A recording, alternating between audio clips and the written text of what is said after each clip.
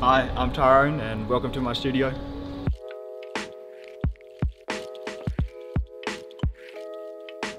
We've got an exhibition coming up at Freo Art Centre. It's called Hundreds and Thousands and I'm doing a series of soft sculptures and animation. The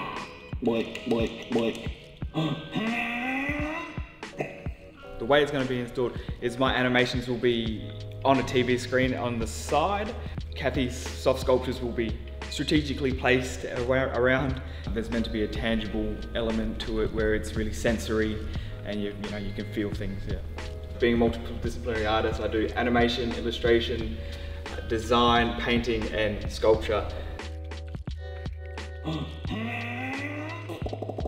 I like a lot of the humour involved with animation, but I also like from the perspective of a creator, you can make this world completely your own. It's interesting how you can manipulate it and bring this fully fledged thing to life. It's not just like an element of it or not just taking a photo.